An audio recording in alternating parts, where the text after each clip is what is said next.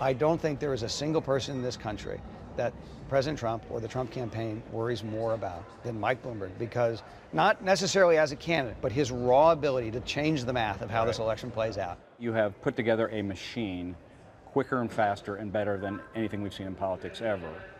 And you were telling me earlier that there's a lot more of this that we haven't seen. There are only 6 states that this election is actually going to happen in November, and it's Wisconsin, Michigan, Pennsylvania, North Carolina, Florida, and Arizona. That's it.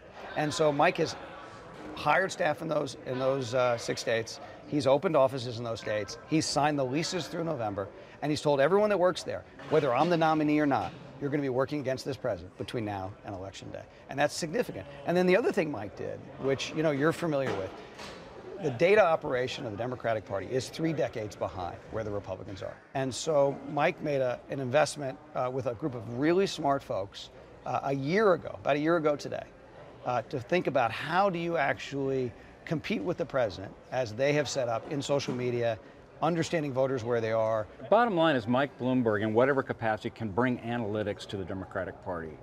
Hey, listen, Mike Bloomberg is either the nominee at the end of this process for president, or he's the single most important person other than the nominee. Right. Right? One of those two things is true, and there's no doubt in my mind.